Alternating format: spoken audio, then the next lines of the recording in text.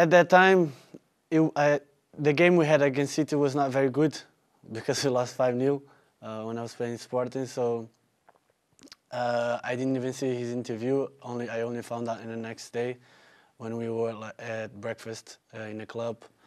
And I mean, of course, it felt very good to hear something like that from a coach like he is.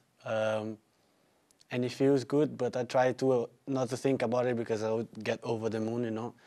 And I know sometimes people get lost in that type of comments. So, I mean, of course, there's a lot of factors. Being the champions, of course, I mean, it's amazing for me to even think to come here. The coach as well. I mean, it's a huge club. It has a lot of the best you can get, the best opportunities, the best structures. When I first found out that they were interested in me, I didn't think twice. So, I mean, I'm very happy to be here.